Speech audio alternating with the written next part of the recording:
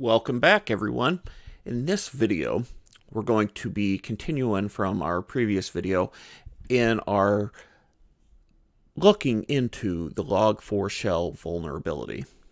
That little remote code execution exploit that's in the Java logging library log4j2, which allows remote code execution on a vulnerable application.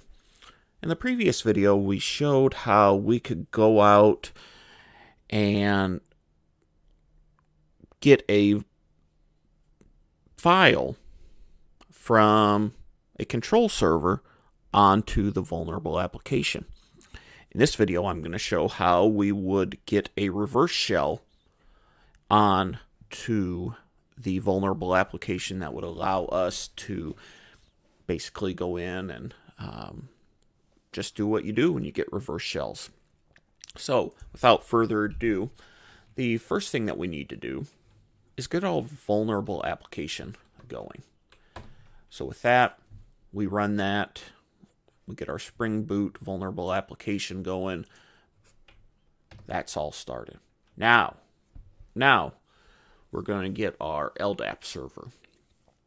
Our LDAP server that we're controlling. So when we send our curl command to the vulnerable application, it's going to include basically a command that says, hey, execute this, that goes out to our LDAP server, and our LDAP server then will essentially go and grab our reverse shell, which we'll see here in a second. So we have our LDAP server up and running.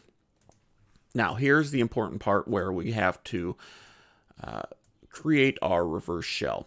I have it already created, as you can see here with this ELF file, but the way you would create this is, let's see here, paste a selection, there we go.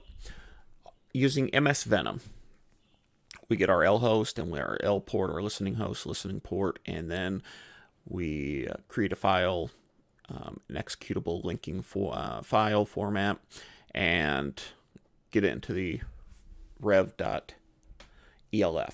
And so that's essentially what we need to do there. And the next thing that we need to do once we've created this is be able to provide a server that provides access to this ELF file. So that's why we're using this Python 3 command, get an HTTP server up and running, so that actually the LDAP server will go and do all its fun stuff that it does in order to access and get the ELF file, or get the ELF file, our reverse shell, onto the vulnerable application. Next thing we need to do, we need to get a netcat listener, and this is basically going to be listening for when we execute and get that reverse shell on the web application. This is how we're going to access that. So we need to go ahead, and I just picked 9001 as a uncommon port, so we are waiting and listening for that. Finally, this is the point of, this is the big kahuna, so to speak. This is where we're going to generate a curl command and get our reverse shell. But first, I just want to show, this is the command that we're going to have in base 64. Basically wget to our Python, that Python 3 HTTP server that we're running that has access to it, and basically change it to an executable and so forth once it gets on to that. So we are getting from this and putting it onto the vulnerable application. Now, here's the curl command, and here's that big base, that command we just saw, that wget. This is that in base 64 encoding in order to get that into a manageable format in order to be able to have that parsed out and interpreted and so forth. So here is the time to see if it worked, but again, just real quick, we're being able to change the header information of this get command when we curl.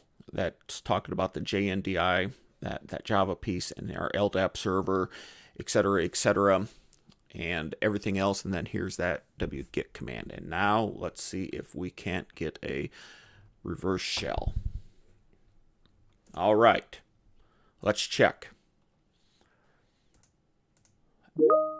We have, as we can see, a successful get command came back in to get this, our reverse shell, and that was successful. Let's go to our netcat listener and let's see if this works.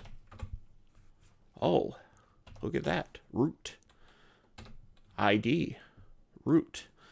So in this video we showed how to demonstrate obtaining a reverse shell through the log4shell vulnerability. Thank you, and if you enjoyed this video, please hit that subscribe and like button. See you in our next video. Thank you.